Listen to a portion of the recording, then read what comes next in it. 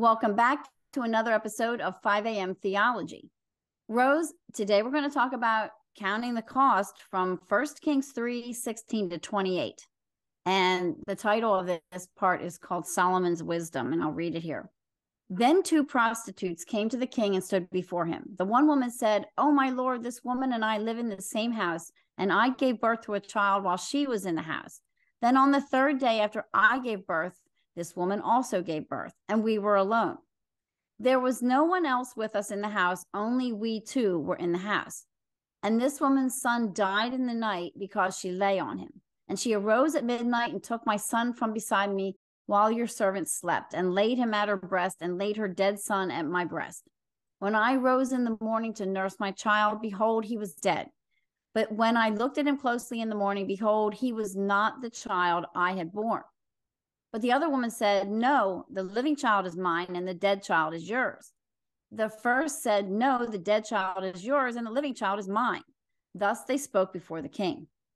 Then the king said, "The one says, 'This is my son that is alive, and your son is dead.' And the other says, 'No, but your son is dead, and my son is the living one.' And the king said, 'Bring me a sword.' So a sword was brought before the king. And the king said, 'Divide the living child in two, and give half to the one and half to the other.' Then the woman whose son was alive said to the king, because her heart yearned for her son, 'Oh, my lord, give her the living child, and by no means put him to death.' But the other said, 'He shall be neither mine nor yours. Divide him.' Then the king answered and said, 'Give the living child to the first woman, and by no means put him to death. She is his mother.'" And when I read this passage, it was clear that, the real mother loved her son so much she was willing to give him up, basically give up everything to save him. What Solomon did to test these two prostitutes makes perfect sense. It reminds me of being willing to give up everything for the sake of the son. And that's a theme that we see the whole way through the Bible. Absolutely. You think Solomon solved thousands of cases over his reign, yet this one is recorded. And I think you're right. It's recorded for a reason. It might not be distinctly obvious, but we saw the same type of test a few weeks ago in our reading in 2 Samuel 16. Mephibosheth had a servant named Ziba. Ziba lies to King David during the time that David's son Absalom tries to take over the kingdom and David is forced to flee. Ziba tells him that Mephibosheth had turned on him, and David gives Ziba all of Mephibosheth's property because of that. But when King David returns to Jerusalem to take his throne back, he meets Mephibosheth. Mephibosheth tells David the truth and that Ziba was lying. Right. 2 Samuel 19:24 to 30 says, "He has slandered your servant to my lord the king, but my lord the king is like an angel of God. Do therefore whatever seems good to you. For all of my father's house were but men doomed to death before my lord the king, but you set your servant among those who eat at your table. And what further right have I than to cry to the king?" And the king said to him, "Why speak any more of your affairs? I have decided you and Ziba shall divide the land." And Mephibosheth said to the king, "Oh, let him take it all, since my lord the king has come safely home." So there you go. He's willing to give it all up, and it shows he was the one telling the truth, not Ziba. Right. And it shows his love for David. Yeah, he was willing to give up everything for the joy of having David back. And he showed his love for David. Yep. And he says why. David saved him, and he was thankful. Right. And it's a reoccurring theme throughout all of Scripture, and it's all over the New Testament. We talk about it in our book, No Half-Truths Allowed, and we did a podcast episode in No Trash, Just Truth. I think it's episode 9 or 10 called Counting the Costs, if you want to check it out. But in Matthew 19:21, Jesus says to the rich young ruler, "If you would be perfect, go sell what you possess, give to the poor, and you will have treasure in heaven, and come follow me." Luke 14:33, Jesus says, "So therefore, any one of you who does not renounce all that he has cannot be my disciple." Yeah, and there's even more passages. Jesus told his disciples, "If anyone would come after me, let him deny himself and take up the cross and follow me." He even says in Matthew 10, whoever loves your father or your mother more than me is not worthy of me. So there's definitely a counting the cost aspect that's all through here. Yeah, without a doubt. He says the kingdom of heaven is like a treasure hidden in a field, which a man found and covered up. And in his joy, he goes and sells all that he has to buy the field for that pearl.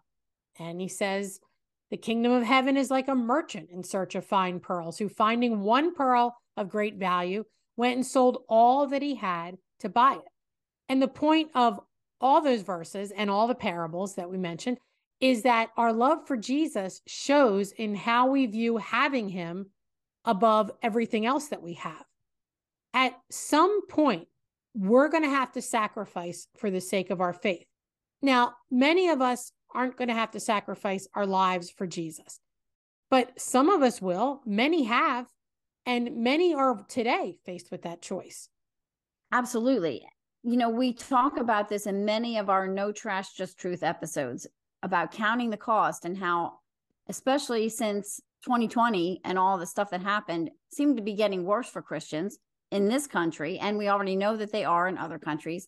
And we may be called on to give up everything, renounce everything for the sake of Christ. And we need to be prepared ourselves as Christians to do that. Yeah.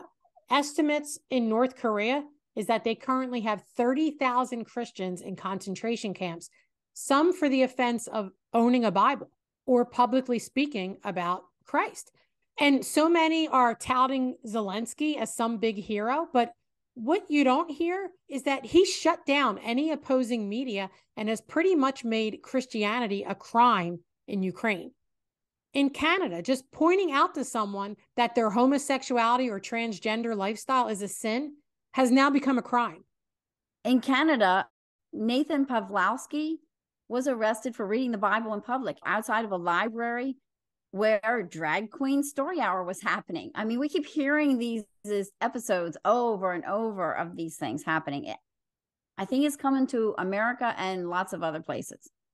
Alistair Begg has said that one way we can ready ourselves to be able to sacrifice and be ready for persecution is to think about our resolve and how we're going to respond to it.